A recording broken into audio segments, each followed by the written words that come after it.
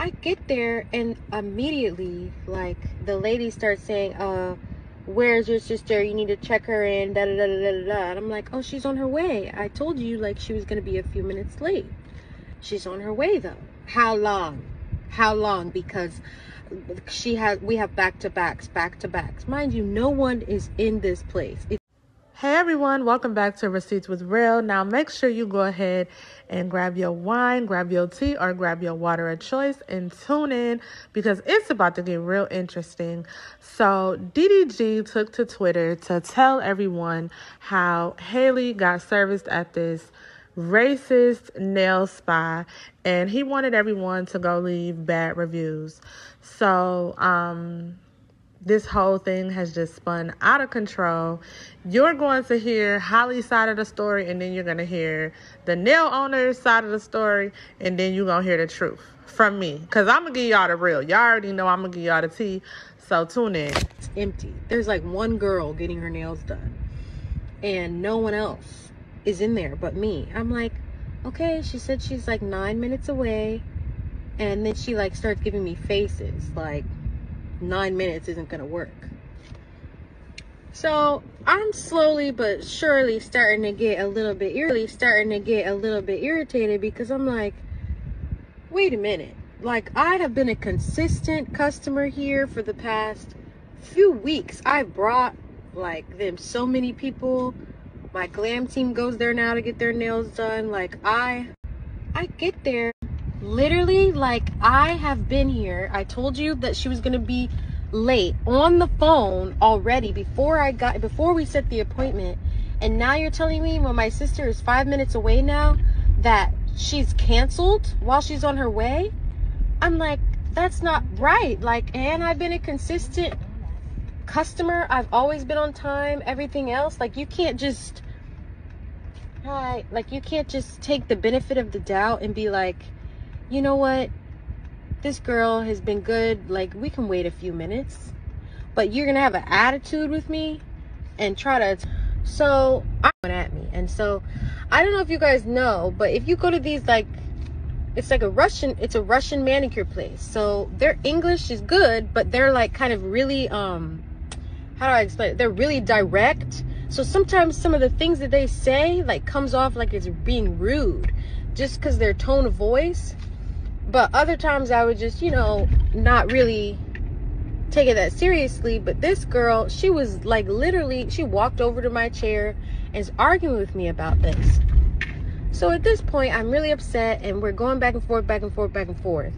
And then Chloe walks in and she's like, I'm so sorry, but you're going to have to be canceled. And I said, you know what? In the middle of my toes being taken off, I'm like, you know what? It's okay. We will just take our business elsewhere. And I get up, my feet still wet, my hands still all powdery, and I'm like, it's okay. Like, no word at me. And so I don't know if you guys know, but if you go to these, like, it's a Russian manicure place, so their English is good. I'm not gonna let you tell me that my sister can't get her nails done, but I'm gonna sit here and get my nails done. No. Like, no. So I got up, and we both got up out of there. And I said, you know what? God bless you. Have a wonderful day. I didn't get attitude-y as Aries as I could have. Chloe said I was still really nice. But I just told her that is unacceptable and rude because I've been a loyal customer. So that really disappointed me. I got so upset, I started crying. Chloe was laughing at me and was like, Allie, it's okay, it's okay. But I got really upset because that's not how you treat people. Especially people who bring you customers and are consistent with going there. So I'm never going there again.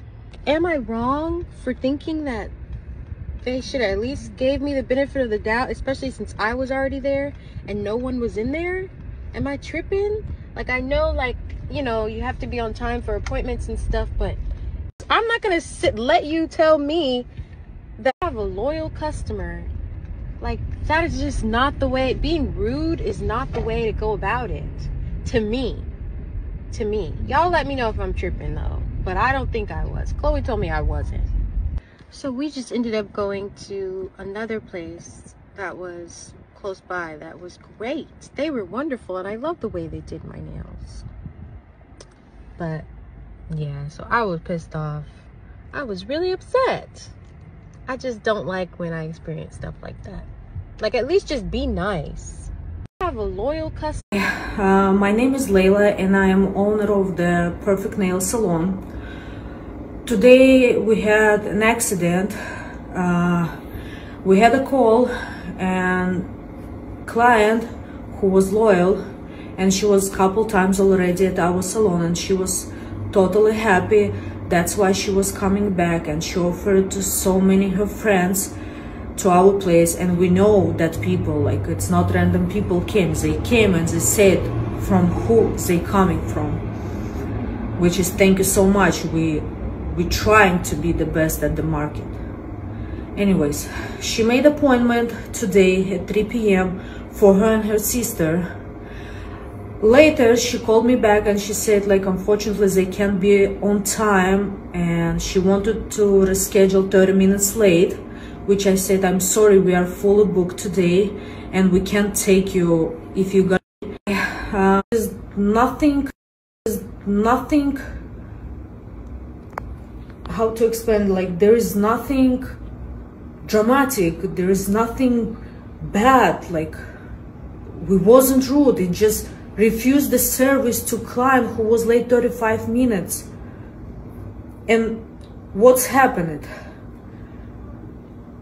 Evening, I'm at home, just came from work, and randomly I started to see that on my Yelp page, every second I get 1-star reviews, and I get so bad reviews where people saying like, burn on hell, we are racist, we are very bad, we kicked out someone, like, which is like, okay, I understand. But when I see that people texting me that, like, then I understood that it's all is nothing. Is now, like, they banned all my business pages. Now I'm really scared just to go back to work tomorrow in the morning, because I'm pregnant and you don't know what's gonna happen. You know, what if I'm gonna go to my work and random people, because you never know, she's popular person, and how many thousands people now texting me, calling me, what I'm gonna do. Like, I'm just scared. I'm just really scared. Like, just because you celebrity and you have million followers, you posting about it's okay if you post about the situation, but you posted our pages where it's all information about our business, about location, about our phone. And this is not just business phone, it's my personal phone, and like I can't sleep because now, like, they Now, according to Miss Bailey, she came on time and her sister was 9 minutes late. And as soon as Haley walked in, she said that the staff was just completely rude to her. And, you know, they refused to service her sister, so she walked out. She said they had been rude to her a lot of times before that, but they're Russian, so that's just like their nature. So she didn't really take like too much offense to it. You know, she just chose to ignore it because she knew it was some cultural differences there, which, honey, I don't think, see, that's where y'all mess up in the first place. Let me say that. That's where we mess up, giving a pass to other people in their culture when they don't give us that same grace. But anyway, then the Russian lady, you know, she hops on, she takes to her Instagram to explain her side of the story. And it's more clips where that came from. Y'all can head over to her Instagram, Perfect Nails, and see what she had to say. But she was just putting on, you know, the Karen tears and making it seem like she's terrified for her life. And I'm going to tell y'all something. When I first watched both of the videos, I didn't know who to believe. I'll be honest with you. I did not know who to believe because of the fact that DDG, what he said was not the same thing as what Haley said. So I was just like, okay, I need to do some more investigating, because he's saying that they're racist, but she's saying that they didn't want to service her client because her her sister because her sister was 9 minutes late. So I did my own investigation, y'all. So I go over to Yelp, and I'm not reading any of the new reviews. I'm going to go look at the old reviews. Okay, and when I pull up these old reviews, it tells so much about the type of person that this salon owner is. Y'all, she is a rude witch. So y'all can head over to Yelp yourself, and then you can search up Perfect Nails and go look at the reviews from 4 months ago. One of the first reviews I saw was, read this entire review. I have never in my life wrote a review, but I can't believe what I experienced. They need to change their name from Perfect Nails to Yuck. I wanted a French tip, but the tip the nail tech was doing was the ugliest job. And it was, y'all. I saw the nails. I'm going to insert the clip. The nails were so ugly. But she said, I just told her to make a straight line, and she still managed to make it ugly. Like, how hard could that be? Almost as if she was doing it on purpose. And when I asked her to pay attention to detail, everyone started treating me weird and started speaking in their native language. Even though they were speaking English the entire time prior, I literally had to shut up. That's how uncomfortable I felt. Attached is the inspo picture, and here's what I got. What a joke. Please don't waste your time here. She must have left this review while she was in the nail salon, y'all, because she gave us an update in real time. And she said, y'all, the owner literally just confronted me in front of the entire salon. She must not know who I am. And she thought she could really confront and bully me into deleting my review. If I was scared of any reactions, I would have waited until I left the salon to post my review. When she realized I wasn't going to be coerced into deleting my review, she then offered to remove my entire set after 3 hours of being there. Nobody has time for that. I also politely asked her to sit back down and continue with the clients she already had across the room. She then offered me a discount on my hands only. Girl, bye. It's very clear that she only caters to her specific clients. And then some of it cut off, but y'all can go over to Yelp and read everything for yourself. She also gave a part 2, update number 2. And she said, the owner is so upset that I won't delete my honest review. She has resorted to discrimination. Girl, you are sad and pathetic. I have attached a screenshot. She told me, people like you. Girl, what do you mean people like me? She said, people like you always want a free service. Explain yourself, because now you sound like a Karen. Yeah, so the business owner, Layla, she responded. She said, you were only here 2 hours. Your service was a full set, design, and pedicure. Why did you get a pedicure already if you didn't like the manicure? It means you wanted to get a discount for full service, not only for manicure. We already experienced when clients just wanted to get free services. You posted the review when you were getting your second service. You wanted a reaction? You got it. I tried to be nice and help you stay satisfied after a bad experience. I offered the full amount refund, but we have to remove the full set. It will take 10 minutes during your pedicure. I offered a 50% off discount if you want to keep the nails. You accepted, and we solved the problem. You should delete your review and at least mention that you got a 50% discount. So the customer, she inserted the screenshots of text messages. It says, we gave you a discount. I think it would be right to delete the review. She said, you literally said, I don't care about the review, but now you care. You gave me a discount because my nails are ugly. I would have deleted my review, but the way you confronted me in front of the salon was nasty. And then she said, I gave discount to delete reviews. Otherwise, you still gave a review and you got a discount. What's the point for me?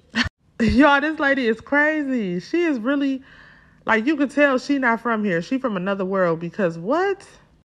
She says, I'm always honest with my clients. Why I have to talk behind? What was your reason to leave review when you were here? For me, it means you wanted a refund or a discount. As I understood, you didn't care so much about quality. People like you usually want free service no matter what. Excuse me? Excuse me. See, this is why I believe DDG. This is why I believe him, this statement right here. Because what do you mean people like you? I'm telling y'all, because at first I was like, DDG, he's full of it, you know.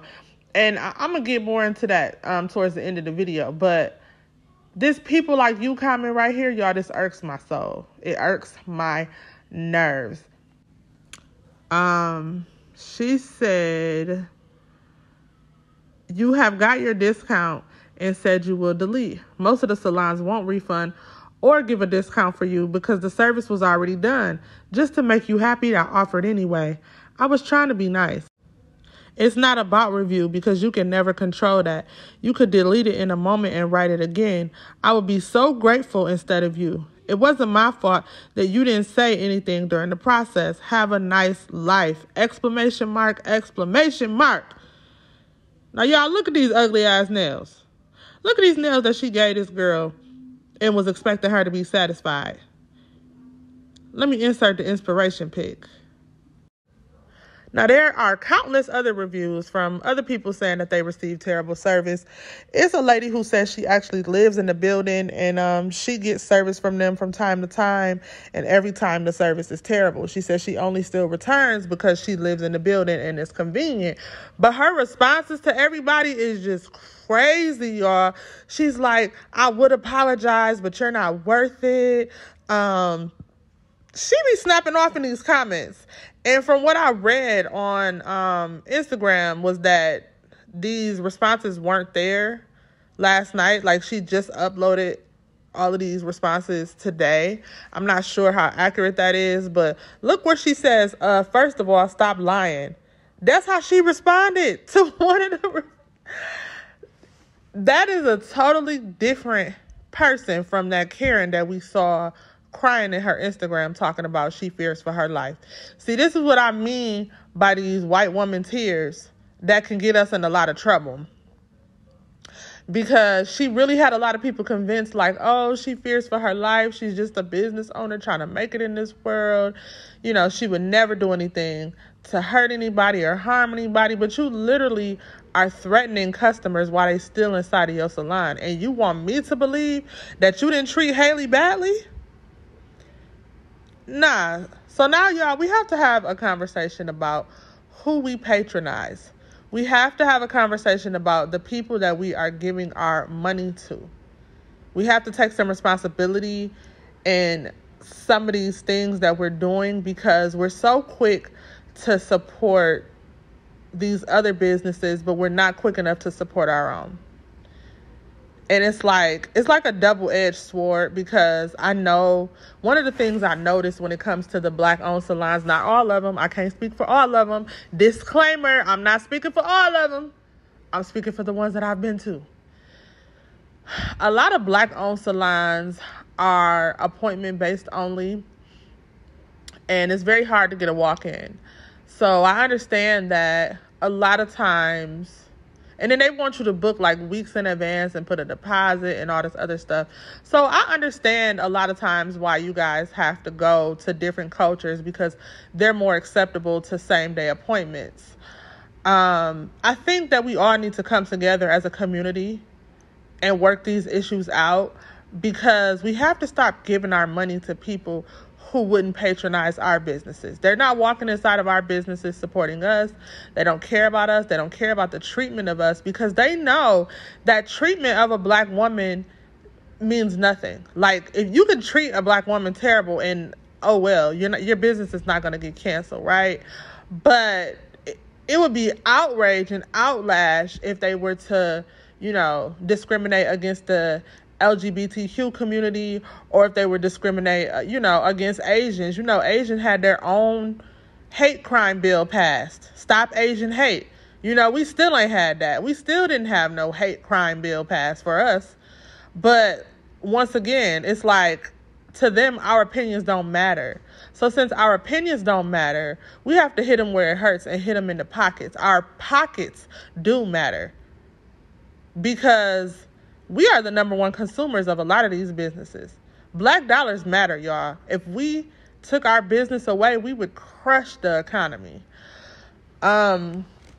It's really unfortunate what happened to Halle and Chloe. I think that Halle might have been a little bit more emotional because she's pregnant. But as you can see, the salon owner is pregnant as well. Two emotional pregnant women, arguing, that doesn't go good at any time. But I will say that I feel this situation could have been handled better by all parties because now it seems like this Karen is getting ready to try to sue them. I don't know what she has in her pocket, but she got her white woman tears going, and that's never a good situation. So y'all sound off in the comments. Let me know what y'all think, and I will check y'all out next time.